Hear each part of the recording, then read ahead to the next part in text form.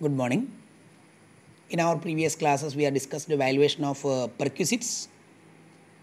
We have discussed the types of perquisites: taxable for all employees, taxable for specified employees, and fully tax-free perquisites.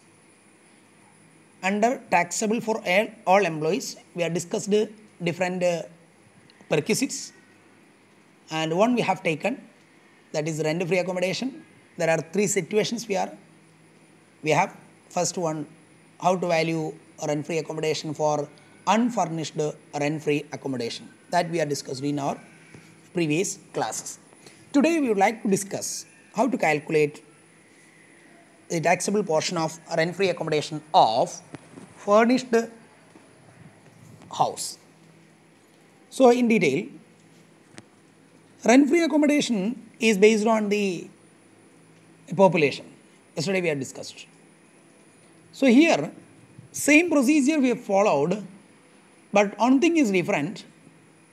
Value of unfurnished accommodation. Yesterday we had discussed how to calculate unfurnished accommodation, and along with the amount of unfurnished accommodation, we have to add back 10% per annum of the cost of furniture.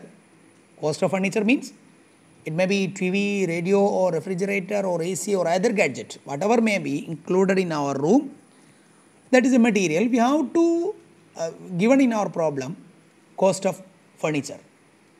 So 10% of cost of furniture is added to the value of unfurnished accommodation. That is the value of taxable portion of value of furnished accommodation. So logic is very simple. If the problem is furnished house, we have to follow the procedure for calculating the value of unfurnished house, and along which we have to add back 10% of value of furniture. That is the amount of taxable portion, value of furnished accommodation. Clear? The next discussion, if the accommodation is provided at hotel, how to calculate rent-free accommodation, taxable portion. If the house is unfurnished accommodation, it is not taxable. It is not taxable. If the hotel is furnished, taxable portion is actual charges paid or payable for such a hotel, or 24% of salary. Clear? This is the value, whichever is less, which amount, which these two variable is amount is less, will be the taxable portion of accommodation. Clear?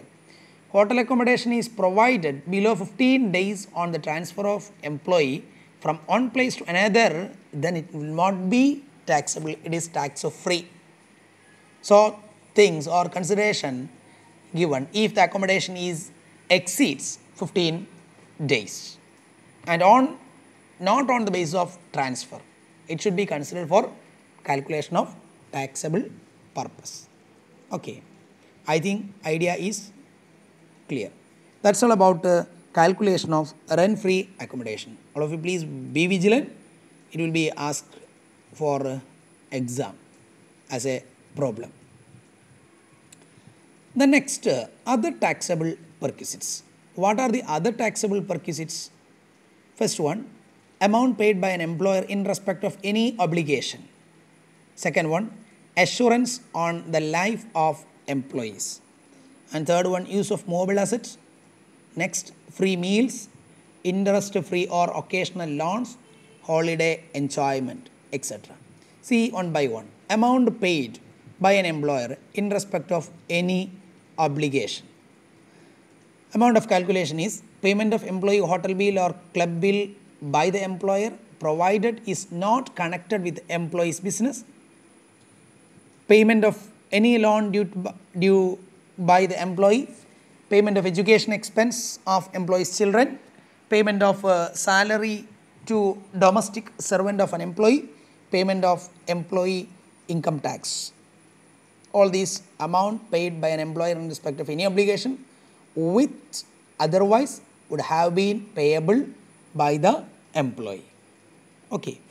Then next one, that is assurance on the life of the employee.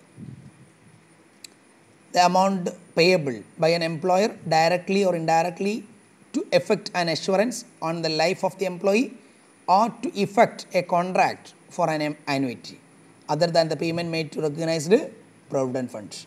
It is another discussion. Okay. Provident fund amount.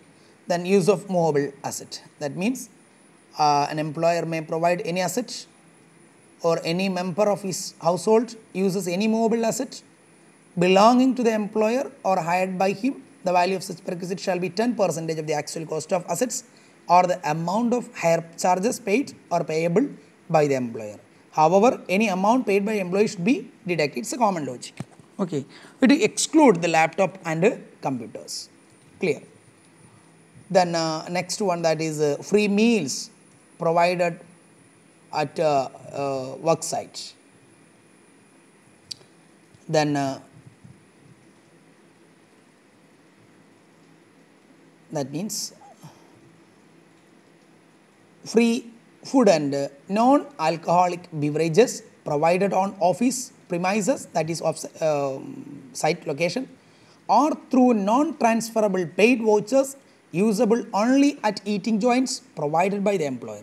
It is exempted up to ₹50 per meal per employee. Okay. More than that, it will be okay taxable. Up to 50 per meal will be exempted. Okay. The next one, interest free or occasional loans provided by the employer to the employee. Interest free or concession loan provided by the employer to the employee or any other member of the household. In this case, small loans up to 1,20,000. The perquisite value is nil. Likewise, if the loan is given for a medical treatment or disease prescribed in Rule 3, some specific diseases are prescribed in Rule 3, the value of perquisite shall be deemed to be nil. In other case, the value of perquisite is the sum equal to the simple interest of loan computed at the rate per annum charges by the SBI as on the first day of relevant previous year on the outstanding monthly balance. That is the perquisite value. Okay. The next one, that is holiday enjoyment amount provided by the employee to the employer to the employee of travelling and touring accommodation. That is an expenditure incurred for touring and travelling.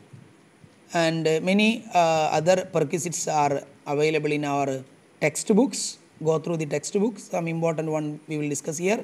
First one, gifts, credit card, electronic gadgets and computers, employers' contribution to the fund, any other benefit. See first one, gift.